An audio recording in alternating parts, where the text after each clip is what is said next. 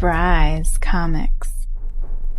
Welcome to Bry's Comics, reporting to you live here from the mothership. I hope to get back to my studio soon and record some new content over there. But this new collection that just came in, and I thought, man, these are some cool books. I want to just get up a quick video for you guys. Before we hop into it, don't forget to subscribe, comment, and like for your chance to win a free slab. And head over to bryscomics.com and sign up for the newsletter for your chance to win another free slab each and every month. And it's where you get first access to collections like this one right when they come through. Use code COLLECT10 for 10% off. That code is always active, and if you're watching this the day it comes out on Friday, we have a massive Whatnot show lined up for you guys today. $1 starts on tons of awesome keys, including Amazing Spider-Man 300 9.6 signed by Todd McFarlane, and a whole bunch more, tons of giveaways, and I hope to see you there. With that said, let's hop into this stack of books. Starting it off with a Golden Age goodie, Jumbo Comics number 123. Does anybody else set their alarm for the middle of the night to wake up at 1:23 in the morning just so they can go,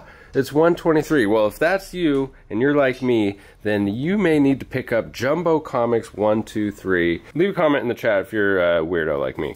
All right, next up we have Captain America number 100 in a 3.5. The first issue and the first solo series for Captain America in the Silver Age. Next up we have Hulk number 1 in a 9.8. This is the Acuna variant cover. The first appearance of the Red Hulk. I believe it's a 1 in 20 incentive.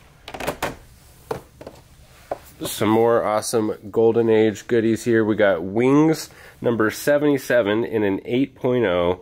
10 center from 1947. Just always awesome to see Golden Age books in good condition, just like this one, Wings Comics number 80 in an 8.0. Balance out those Golden Age goodies with a little 90s goodness. Venom Lethal Protector number 1, 9.8. First Venom in his own title. Awesome hollow foil, red foil cover. Now this is actually the biggest book out of the collection, Daredevil number 1 in a 1.8. Off-white pages with the custom label, and this is about the best that you could ask for in a low-grade copy of Daredevil. You've got the complete image there, no major chunks missing from the front. Of course, it's a 1.8. I mean, there's a lot of defects and stuff going on. So here's the grader's notes. It says 1 piece of tape left center of front cover, and that is going to be this guy right here.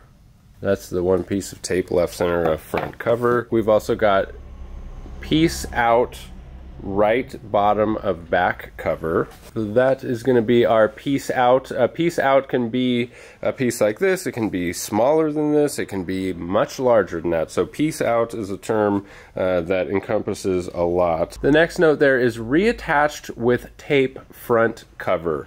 So something is reattached with tape. It's kind of unclear. It doesn't say cover reattached with tape. It says reattached with tape front cover. So I think they just worded that weird. I think what they mean is that the cover has been reattached with tape.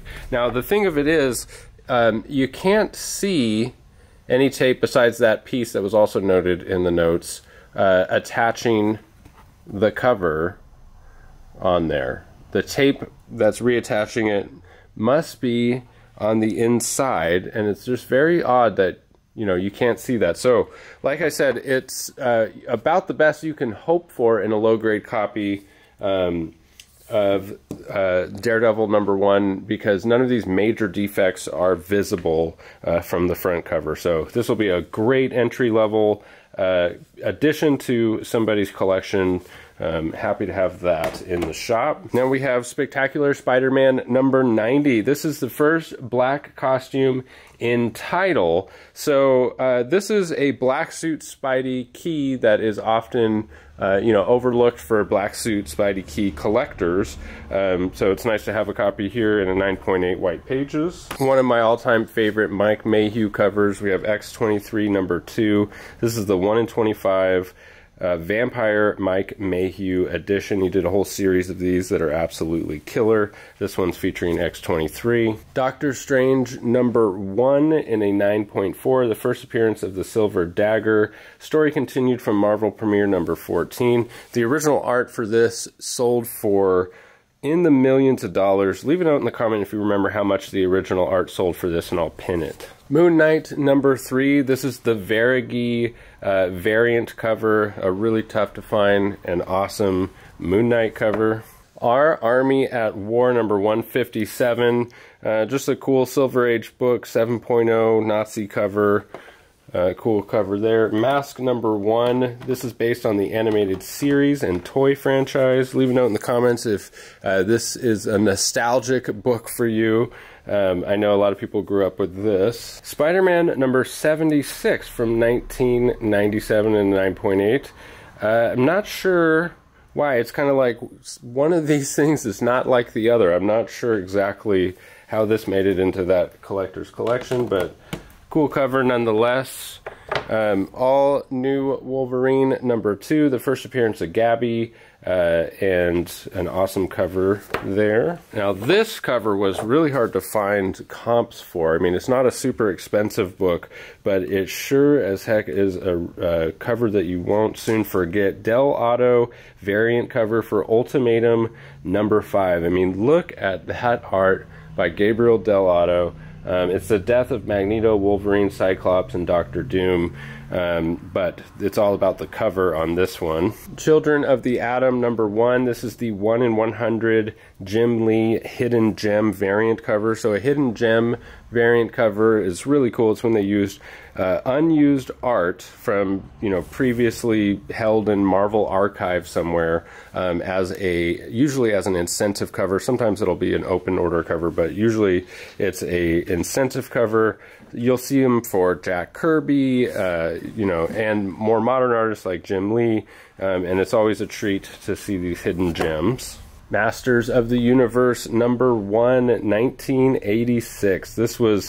This book came out 4 months before I was born. Definitely a nostalgia-inducing book for me. Silver Surfer Black number 1. This is the IG Comics Store edition, the Scott Williams cover.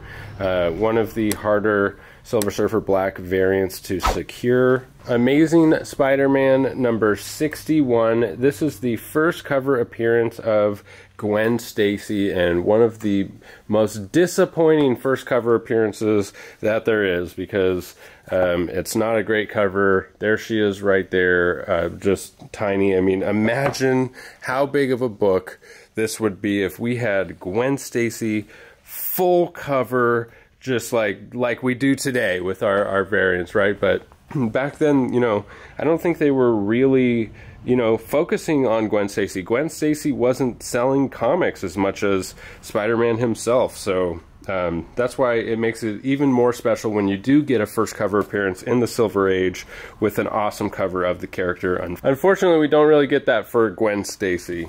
Marvel Legacy number 1. This is a hefty slab. It's a lot more heavy than standard slab. I think it's just because it's a thicker book. This is the 1 in 500 Joe Quesada sketch cover, and it's the first appearance of 1 million BC Avengers, the return of Wolverine, and a double gatefold wraparound cover. Look at that beautiful wraparound cover by Joe Quesada. Wolverine number 1, the banana cover, the John Tyler Christopher variant, limited to 3,000. This is the con exclusive. It's manufactured with individual numbering here on the cover, which is really cool, and it says 1936 of 3,000. And the back cover is actually a COA, which is really just an entire back cover here. All right, Web of Spider-Man number 1, 9.4 white pages, newsstand edition, first appearance of the Vulturians. Captain Carter number 1, the animation retailer incentive variant. Marvel Superhero Secret Wars number 3, 9.8 white pages, first appearance of Volcana and the new Titania. And Reptile number 1 and 9.6, the Souza variant cover. So there you have it, guys. Just a quick little video showing some awesome new stock that just came through the shop. Thank you as always for sticking with me to the end of the video. We'll catch you in the next one. Bye. Bry's Comics.